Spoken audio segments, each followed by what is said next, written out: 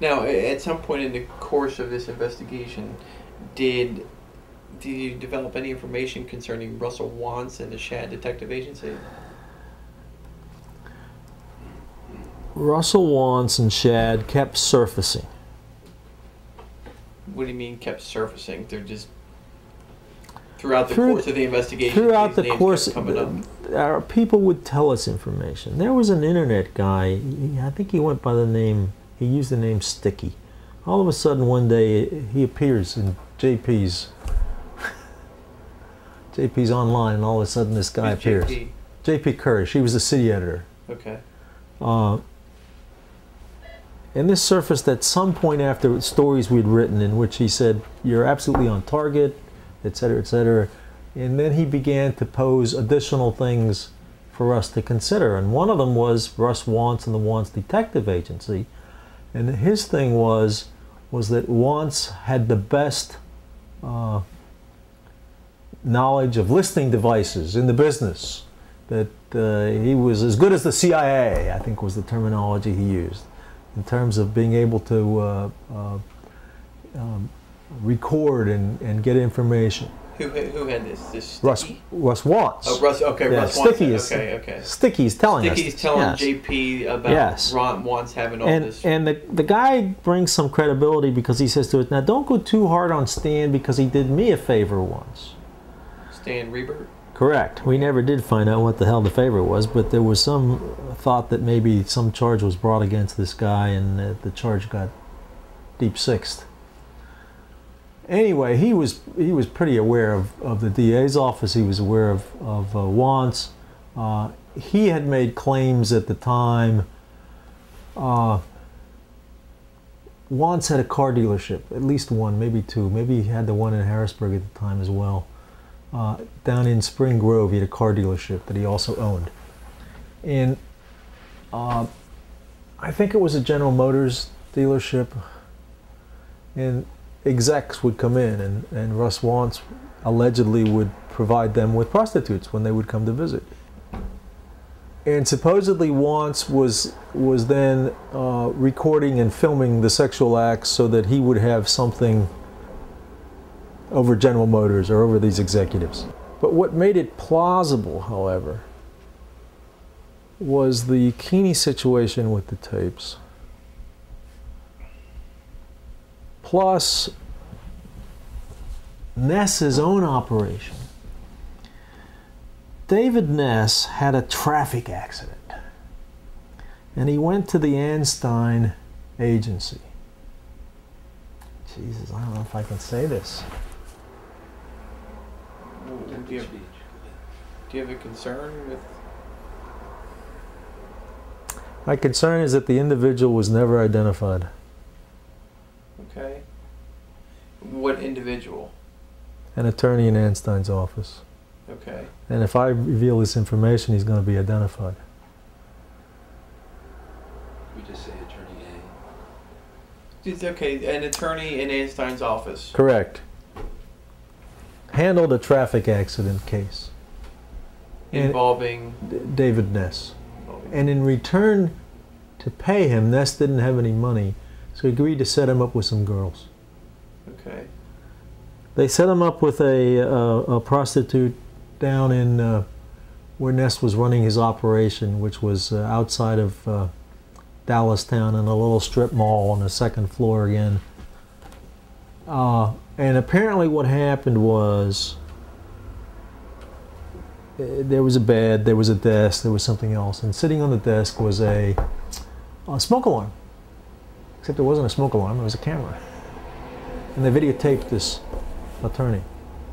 So now they had the attorney under their purview. How did we know this was the case? Attorney got called before the grand jury because it surfaced out of stuff that the grand jury was looking at in relationship to Ness and Delp. And Niles somehow was able to get information, I don't know, it was from the other attorney or whatever, as to what went on there. Again, we didn't see it relevant at that point in time to the storyline that we were pursuing. That didn't mean that it wouldn't become relevant again at some point in the future, depending upon where the storyline went, where the investigation went. Did you at any point develop information that Mr. Wantz may have been involved with Larry Keeney? I think that may have gone back to the taping, that Wantz was involved somehow, or his agency was involved somehow with the taping. Did any prostitutes who you had any of these interviews with over the course of your investigative efforts in this matter ever mention Russell Wantz? I think so. Again, if you would ask me who it was or which ones it was, I don't remember at this point. Now,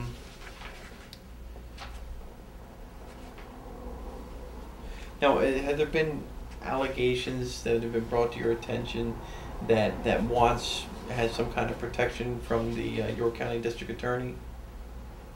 That was the assumption, that certainly Wantz had protection from Stan because of the stuff that he had done with and provided him with. Now, then did you have a conversation with a retired York policeman about how the Schaad Detective Agency came into existence? You recall anything about that? Yes, I did. What do you recall about that? And I will identify this person. Tom Chapman, who was a former chief of police.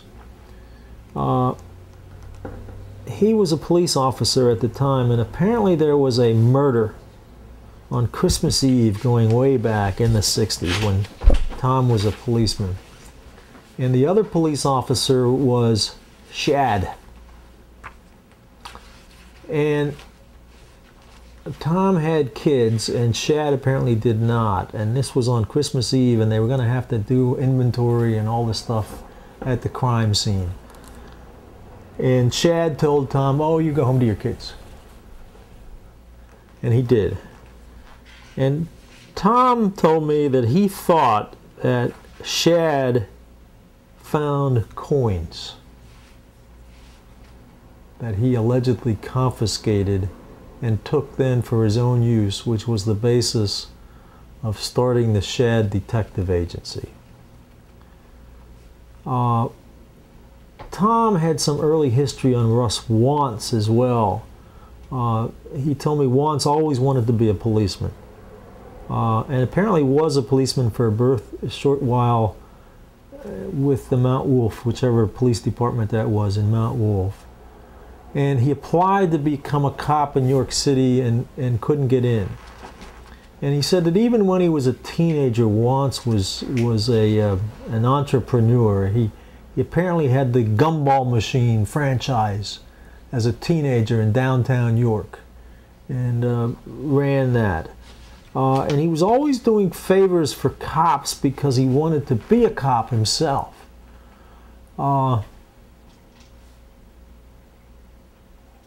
And I think Tom used the word squirrely.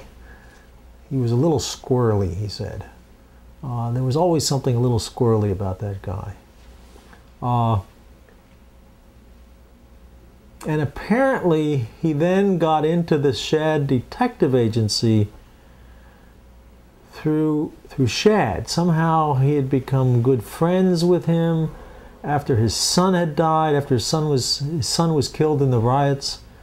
And boy, I can't remember the particular details, but somehow Russ Wantz and Father Schaad became good buddies, and Wantz eventually got the Schaad Detective Agency.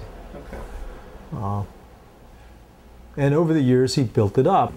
Now, to your knowledge, does Schaad Detective Agency and Russell Wantz, are they involved or provide security for the Pennsylvania Turnpike, Department of Transportation, and the Liquor Control Board?